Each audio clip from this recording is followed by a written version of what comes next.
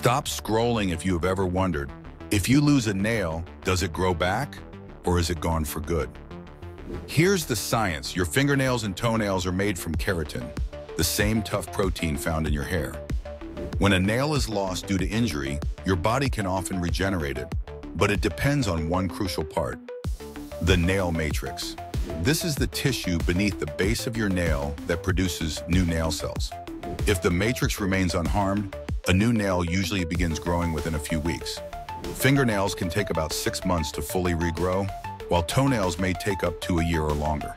However, if the nail matrix is severely damaged, the nail might not grow back at all or could regrow with deformities. Why does this matter? Protecting your nail matrix from trauma and infection is key to healthy nail growth. Damage can cause permanent loss or abnormal nails, which can affect daily activities. To care for your nails, keep them trimmed, avoid biting, and shield your hands and feet from injury.